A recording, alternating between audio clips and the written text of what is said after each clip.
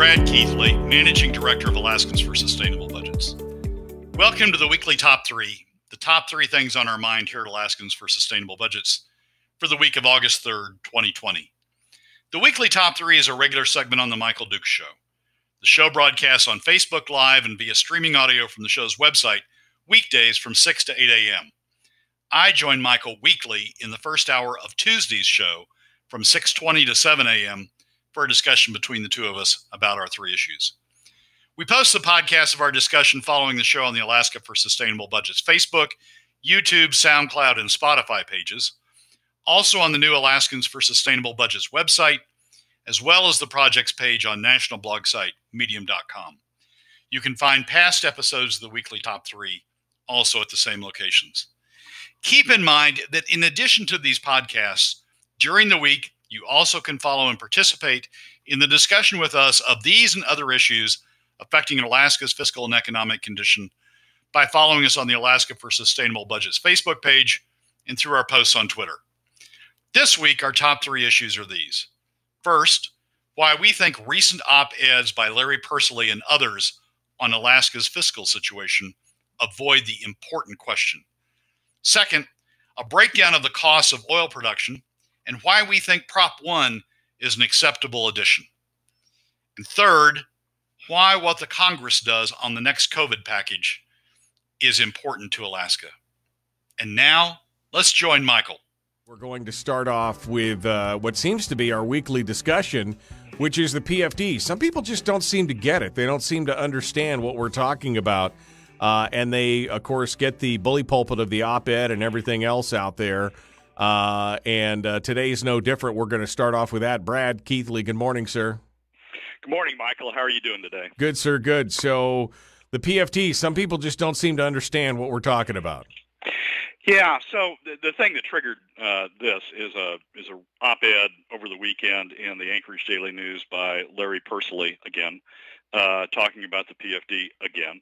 And suggesting that the PFD, the candidates who are supporting a full PFD, are misleading the public, and because we can't afford it, according to Larry again.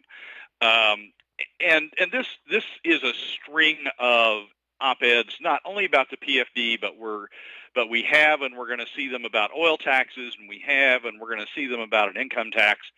It's op-eds that focus on one piece of the puzzle, one alternative for trying to deal with the $2.3 billion gap we're facing in FY22 and beyond, and focus on that one piece and said, well, you can't do this, you can't do PFD cuts, or you can't help but do PFD cuts because we have to fill the $2.3 billion. You can't do income taxes. You can't do taxes on oil, and taking in isolation each of these elements and trying to rip apart people who take one side or the other of it. I've come to the conclusion, and it really struck me as I was reading Larry's latest piece again. It struck me that we're going at this wrong. And we need to be, rethinking how we're approaching discussing these issues. The truth of the matter, the basic fundamental fact we've got to confront is we've got a $2.3 billion deficit, right, in FY22 and the rest of the decade beyond that, and we got to deal with that. I mean, we're out of savings. We've drained all the savings. We're out of savings. We got to deal with that $2.3 billion deficit. Some people, and I've been among those since the beginning of this decade, or the last decade, some people say we've got to cut. We certainly do have to cut, but it's unrealistic to think. It's just wholly unrealistic to think we're going to cut $2.3 billion. So the answer is, what else do we do? And I think the standard that we ought to apply is what has the lowest adverse impact on the overall Alaska economy and on Alaska families. Those ought to be the two drivers of any analysis to try to figure out what is harmful and what's not harmful, relatively not harmful on the overall Alaska economy, and what is harmful and not harmful on, or least harmful on, Alaska families. There is no free lunch option. There is nothing that doesn't have some impact someplace, some adverse impact someplace. Right. Oil taxes will have an adverse impact on oil companies. PFD cuts have an adverse impact on middle and lower income Alaska families. Income taxes have an adverse impact depending upon how you do the whether you use a progressive or a flat. Has an impact on somebody. There is no cost option. So I think we ought to be looking at, instead of these isolated op-eds and these isolated analyses that say, well, you can't do this you can't do this one, you can't do this one, you can't do this one. I think we ought to start with the standard that says, let's figure out what has the lowest adverse impact on the overall Alaska economy and Alaska families, and start from there and analyze the various options through that filter and decide how we build a response to the $2.3 billion deficit in a way that hurts us the least. And these op-eds, I think they're just anymore. I think they're just wastes of time, because they're just focusing on this single aspect and said, well, you can't do this, you can't do that, you can't do that, or you should do this, or you should do this, or should do that. Yeah, no, I mean, I love the fact that he. First of all, he's getting a huge amount of airplay on this with the ADN. Is that this like his fourth or fifth op-ed against the PFD? And then I love that how he uses this argument down there in the middle of the argument. He goes, if the money were stolen, because people say that the money's been stolen by the PFD, if the money were stolen, the recipients of stolen funds would be required to return the money. Does this candidate suggest that school districts, troopers, domestic violence centers, and snowplow drivers return their state funds as reparation? I mean, come on. This is, it's reduction to the ridiculous, but this is where he said, like, there's no place in the state that we could find cuts to do that, on top of the fact that most of this money that was taken is still sitting in the ERA. I mean, if you're going to be honest about it, the money's still sitting there. The vast majority of it was never taken out of the ERA. So, I mean, this whole thing just just smells bad. It doesn't pass the smell test. Well, but at no point, does he confront, and frankly to a lot of the other people who write on these issues, confront what the relative impact on the Alaska economy and Alaska families is from taking these actions. He says we ought to be doing PFD cuts, that's the right way to do it, but he never confronts. He never has in all the stuff he's written. And in all the stuff everybody has written, frankly, they never confront the 2016 ICER analysis that says they have the largest adverse PFD cuts have the largest adverse impact on the overall Alaska economy, and in the 27 analysis that ICER did and the ITEP did, that it has the largest adverse impact on Alaska families. They skip over that. So we're talking about this stuff in a way that is disconnected from what's important to the Alaska economy and Alaska families. That ought to be the starting point of any of these analyses. What is it that what's the impact of what I'm proposing on the overall Alaska economy and on Alaska families? That's what ought to be important.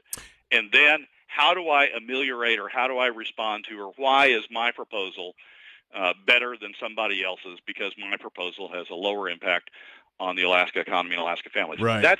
Larry has never, ever addressed that issue. It's like, if you ignore it, it will go away. Well, it doesn't go away. Well, that should be the starting point of what we're talking about. That should be the starting point of what we're talking about when we talk about any tax. Right.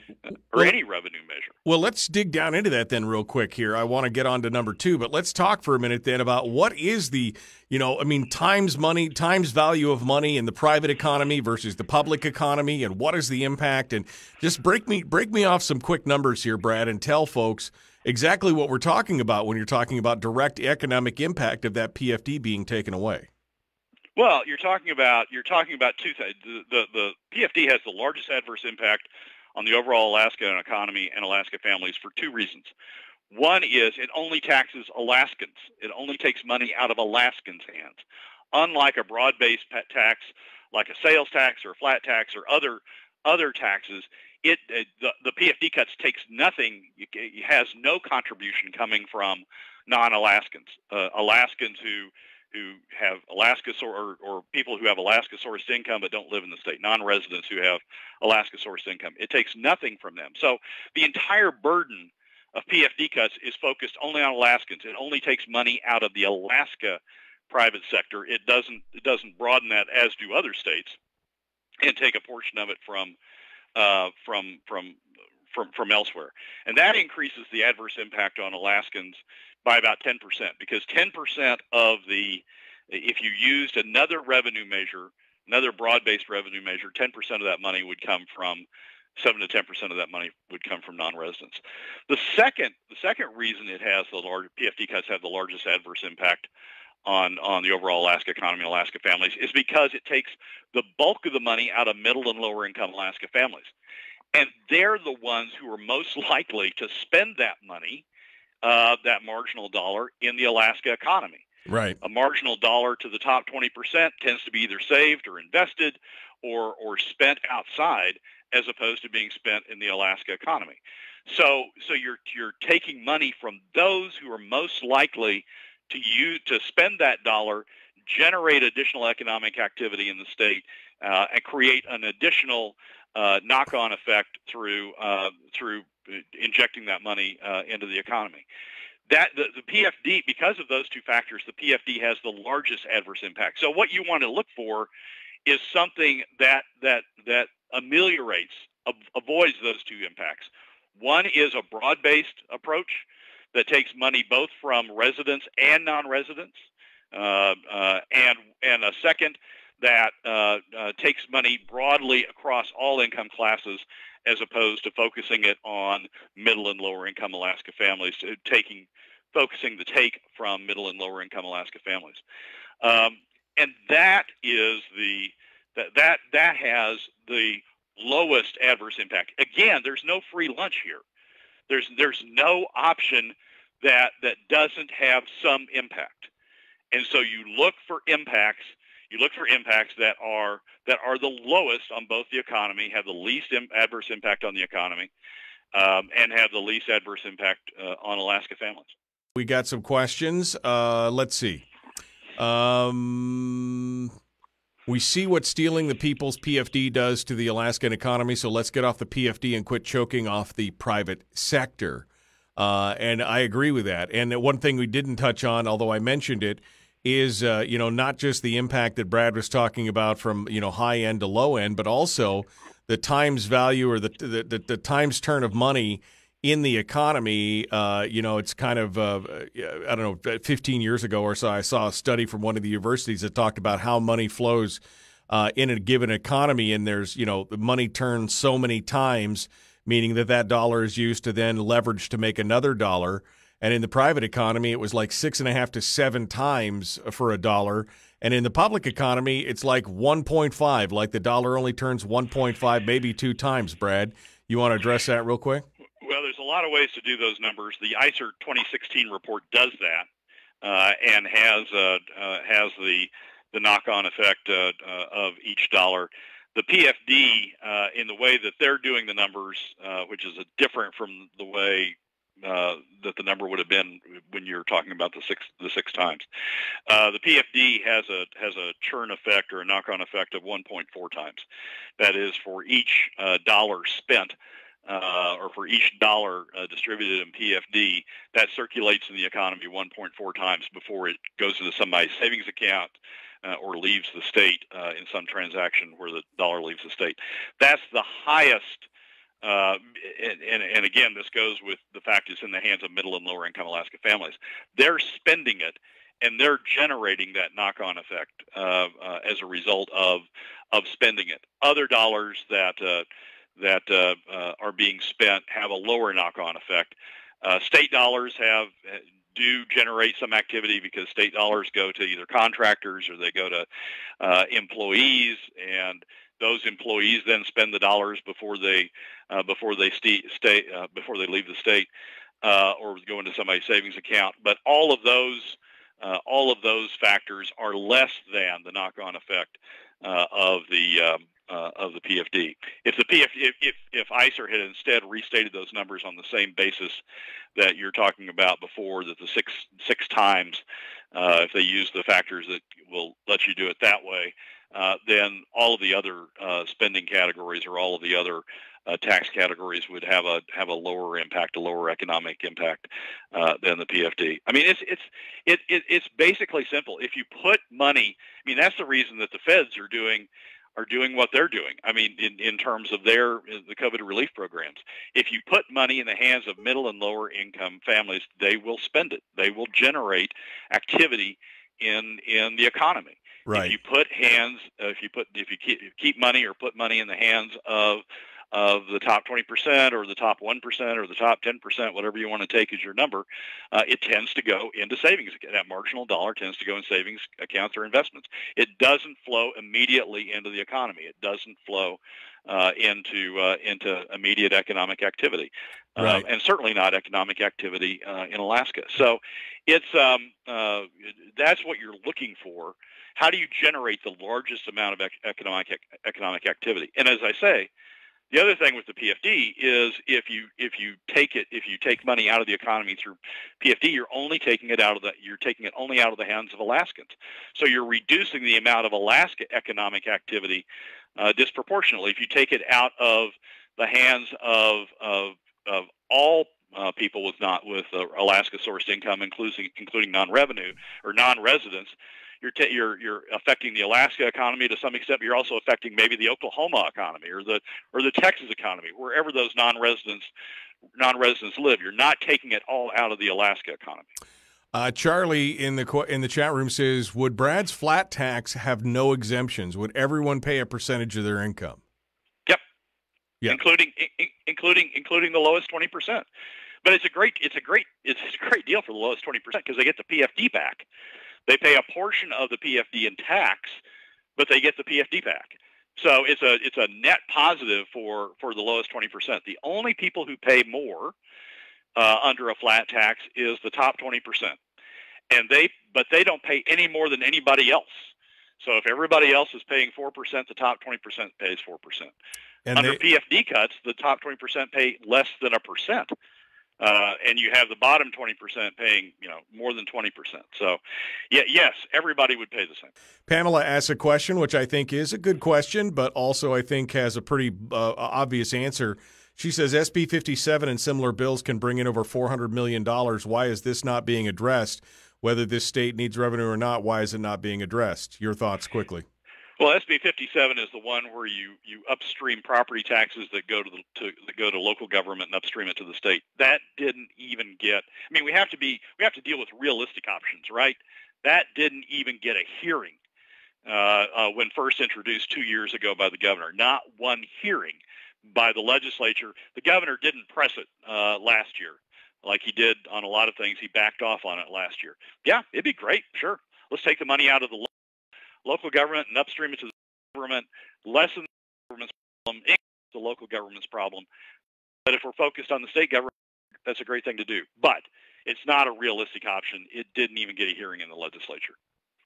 There's no political will right now to basically do that is part of the problem. Nobody wants to have that stuff sucked out of their local municipality, and they'll fight tooth and nail on that. All right, final thoughts here, Brad, 1 minute. Well, the final thought, Michael, is I understand that people don't like oil taxes. I understand that people don't like a broad-based flat tax. I understand that people don't like PFD cuts. But there's got to be some solution. We got a $2.3 billion deficit. There's got to be some solution to that. We're not going to cut our way out of it. Not even the governor's first round of proposals was only $1 billion of cuts, barely $1 billion of cuts. There's not even anything on the table that comes close to $2.3 billion. There will be revenues. We need to look for the revenues that have the lowest adverse impact on the overall Alaska economy and on Alaska families. That ought to be the standard by which we're judging. Yeah, I would hope so. James says realistically there's no hearing on income tax by the legislature. It will be backed off on, no political will either, except that there's no money left to spend. I mean, I guess unless they tap the ERA for it, I just don't see them. They're going to have to face the reality eventually. So let's start teasing into number two. I mean, number one, we need to have somebody needs to write an op-ed that focuses on some of these issues, and hopefully we can get somebody in there to elucidate this for folks. But let's move on to number two, which is, again, the price of a barrel of oil, and you've got a good breakdown. In fact, Ed King has contributed to this, putting together pretty good numbers on how to make this work. Yeah, you can look at I started into a detailed analysis over the weekend after you forwarded the question, but then Ed came up with on Monday, had published his usual monthly piece and sort of summarized the numbers in a way that was convenient and people can look at and doesn't inflict one of my charts on somebody. So in the middle of his piece, he's summarizing FY20. He says, taking the total production of 176.4 million barrels times the average price over last year, over FY20 of $52.12, yields a total gross revenue of $9.2 billion of total oil. Subtracting the estimated $0.5 billion the oil companies paid to employees, contractors, and Alaskan businesses, and you can get that out of the annual revenue forecast.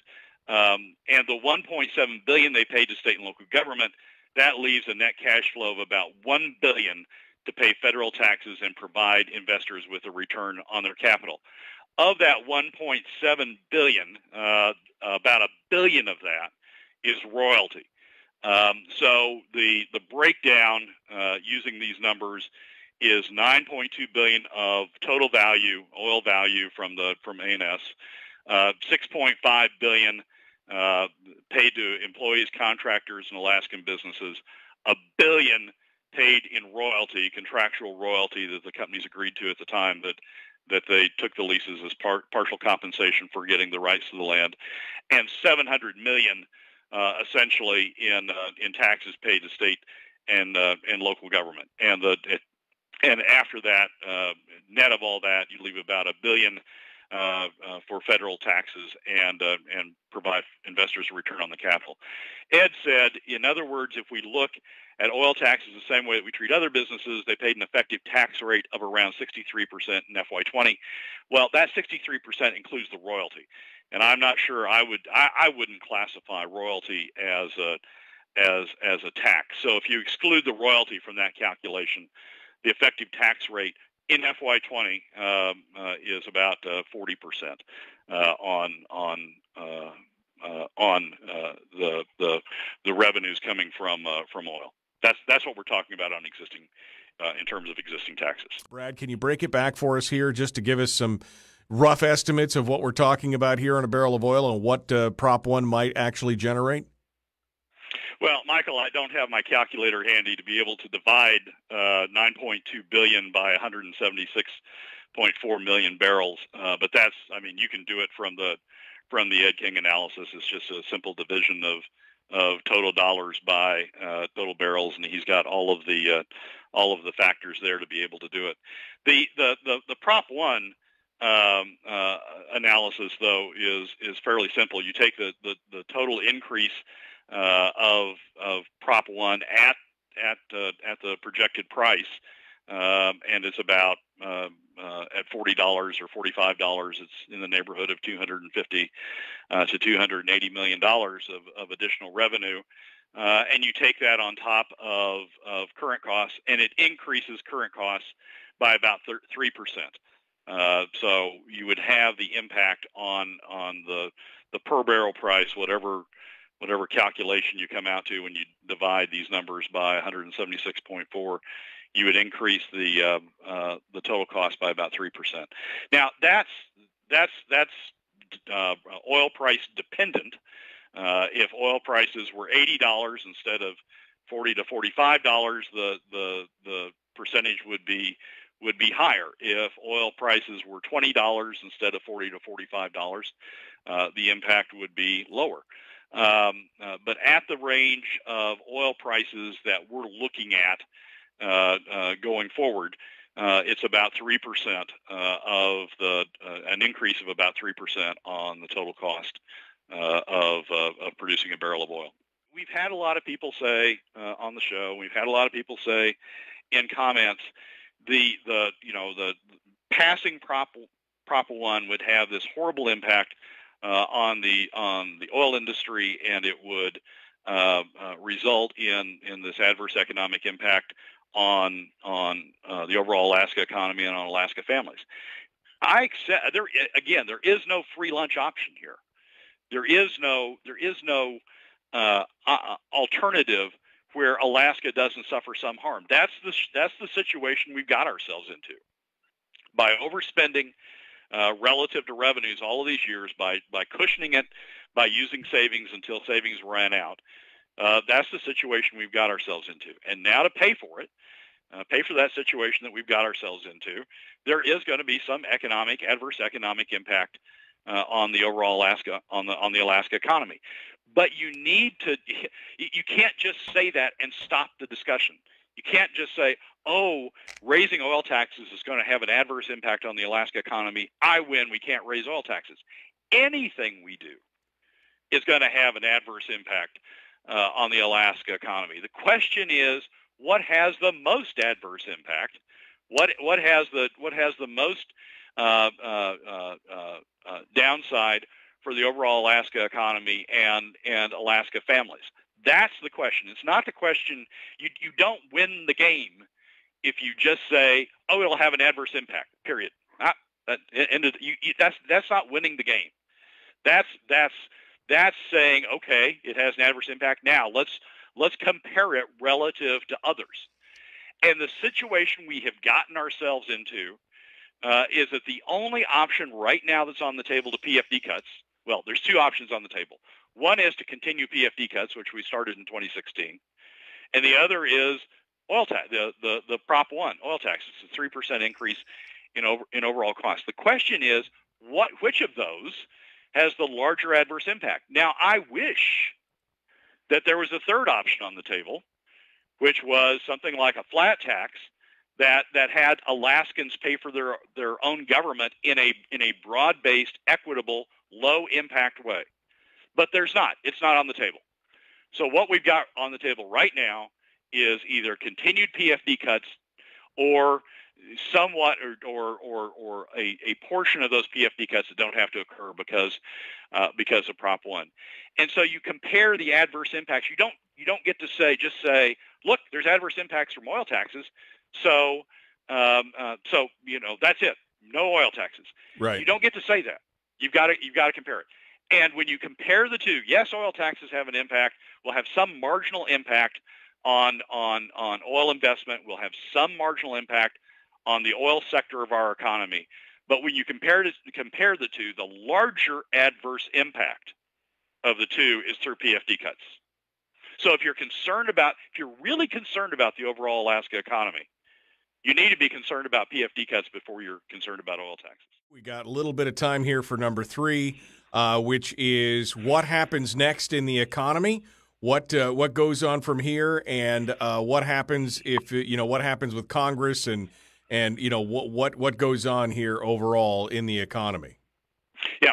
So we're facing the situation where Congress is addressing the next round of COVID relief, and we're facing the situation in which Alaska as well as the rest of the nation has benefited in the sense of they've had money pumped into their economies from the previous rounds of COVID relief. And one of the big ways that we've had money pumped into the economy is through the supplemental unemployment that the federal government has been paying.